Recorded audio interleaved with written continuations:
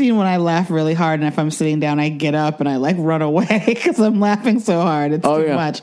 I love that kind of laugh. That's like that Apollo laughter. Because you know how like black people like at the Apollo, if they're laughing really hard, they're like freaking out. Yes. And like getting out of their seat and just like waving towels and shit. Like, yeah, the whole. And like hitting each other. Yeah. Like when we think something's funny, we think it's really fucking funny. Yeah.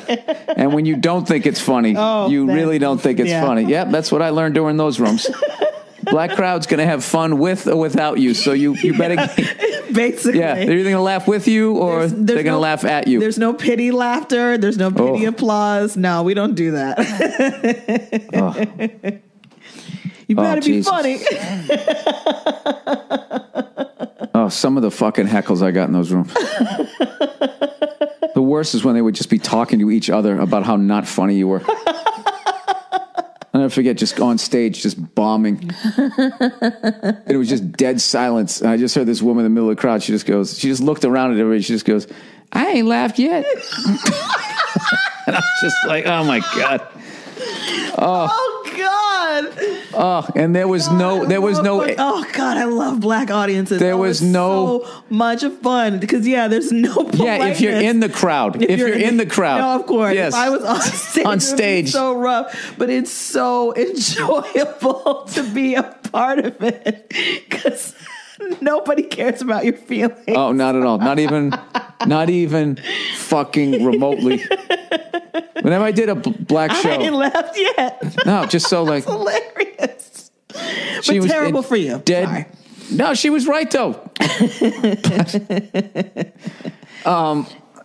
Whenever I did those shows, I always felt like in the end, whenever I did the uptown rooms, as they call it, you'd get off stage and you asked yourself one of two questions. One, why am I not world famous yet? Or two, what the fuck did I ever, why the fuck did I ever think I should ever even be in this business? Because it went one way or the other. You either murdered or you wanted to crawl out of there. Yeah.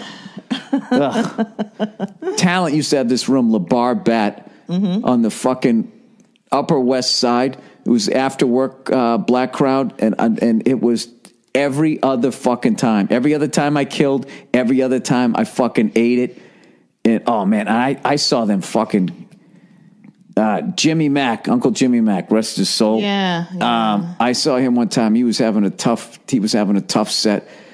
I think I bombed. It was just one of those fucking crowds that just weren't laughing that week. Every other week they'd laugh, every other week they weren't, and he was having a tough set. And I just remember he was bombing so bad, and this woman was heckling him so bad he had to bring up his career. He started talking about his IMDb. Like, yeah, I've done. And he goes, he brought up how he did Comic View or something like that, and like he goes, I don't give a shit. He's like, bitch, I don't give a fuck. You don't think I'm funny? You know, I got a career. And she just went like, I can't remember how she said. She said N-word, what career? And then just dressed him down. I remember I had to go on after it, and like. Jimmy was the man, right? He was the fucking man. And I'm just like, this guy's got 10 years on me. If he can't handle this fucking crowd, what's going to happen to me? And they would just, like, he got off, and then I went up, Talent went up, and Talent had this tag where he would, the worst tag that Talent could say after your set was when he would go up, he'd be like, come on, y'all, comedy ain't easy. When he said that, you were the guy who bombed. It was just like, oh, fuck, right? So he already did for Jimmy. Come on, y'all, comedy ain't easy, right? The only time I ever saw him have to do it for Jimmy because he always killed. And then he brought me up there. Oh, God. Oh. I thought about that fucking show for like a month. I would just think of the shit that people said to me. I'd be in the shower thinking of it and just... It would pop into my head, and I'd do that thing, like trying to shout it out of my head. Here's the thing, though, Bill, because you always talk about how heckling, like, is a part of stand-up comedy, right? But absolutely, it is. But the thing is, though, I don't know. Maybe I just don't get it, but I just feel like you don't do that. You don't fucking heckle. You let people go up and do their thing, and then, like... That's it. Like, you don't heckle people at a play. You don't well, I guess people do heckle people at concerts and shit like that, sort of. But for the most part, you don't. Why is it that stand-up That's what makes stand-up awesome. Creates this environment where people really feel like they need to interact with you to that level. Because you're standing there and you're not giving a speech, you're talking to them. Okay. So, like, I think it's that. Like, do bands get heckled and all that? Yeah, I love hecklers. That to me, like... But you don't want to encourage people to be heckling to a point of disruption. No, like, not to that level, but, like those it's, I don't know. It's, I always thought it was the most terrifying thing when I started out. Like, what am I going to do? Because you knew it was going to happen. What am I going to do when I get heckled? Mm-hmm. What am I going to say? And blah, blah, blah, blah, blah. Like, what the fuck is going to happen? But watching seasoned vets handling hecklers was like this art form. It was an art form within the art form. Mm-hmm. So, and you're really good at handling hecklers, but I can see why some stand-ups would want those people tossed from the place because they're disrupting the shit. And what you're going to spend? Yeah, but but it's always been that way. Material that you're working on so hard. Richard Pryor got heckled, fucked up by somebody in the crowd. Richard Pryor got heckled in his own stand-up special. Okay, if he didn't whine about it, like, I don't think anybody else should be.